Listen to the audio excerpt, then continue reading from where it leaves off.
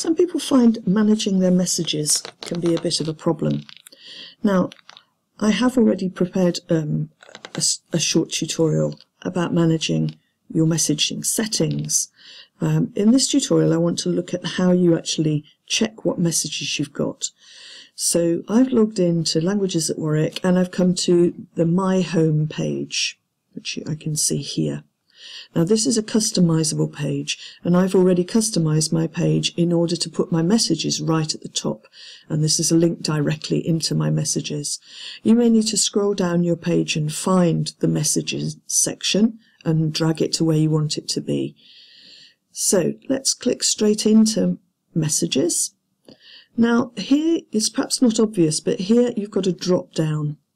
By default, you'll see a long list, and in some cases I've seen as long as 200 or 300 unread messages. Now, this is a filter. In order to remove those unread messages, you will have to look at them, but you don't have to read them or act on them. So by showing the unread messages, and I can see there's one that's come in here, I click on it, and that message, when it comes up, as I can see here, is actually just an alert from a student completing an activity. And now I've seen it, I can come back and return to my filter and maybe look at recent conversations or recent notifications. If I look back now to unread messages, I will find, so I'm going to come back to messages, I've got no unread messages at all, so that filter isn't turning up. So I didn't click on the message or anything, I just made sure that it showed and then it disappeared. It's no longer an unread message. So although it's a bit of a pain, it's quite a quick thing to put right to make sure that you've dismissed your messages. What will make things turn up there as unread messages will be your messaging settings. So if you think you're getting too many messages, check your messaging settings in your profile. Here, as you can see, I can return to messages that have come from any of my courses. So these are all course codes, so that I can go into my courses. I can also go into recent conversations and look at messages from individual users. So I can click on an individual user and see the conversations that I've had with that user and then send a further message. So the system will keep a record of the messages that you've passed through Languages at Warwick. And you can see the message that's come to you and the reply that you've sent.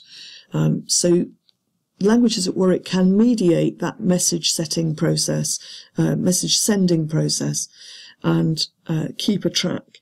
So if you want to contact somebody perhaps slightly less formally than via an email, the messaging system is very efficient at doing that and keeping a track of what has been said. So it's really just remembering that when you're in messages, the box here is a filter, and when you use this filter, you'll be able to navigate much more quickly to the messages and read the ones that you want to see. Here you can see there's a search box as well, so I can search for a particular person to see if there was a message, and there's even an advanced tab here if I want to look for a specific, more detailed field to find a particular message. So that's how you can check your messages and reduce the number of alerts and links perhaps that you get. If I come back into the menu bar here and scroll down to underneath my courses, you can see there's a section here called Alerts. The settings for this are set within your own messaging settings, so this will advise me of things that I've particularly said to the system that I want to look out for, whether it's homework assignments perhaps that have been submitted, marking that needs doing, those sorts of things.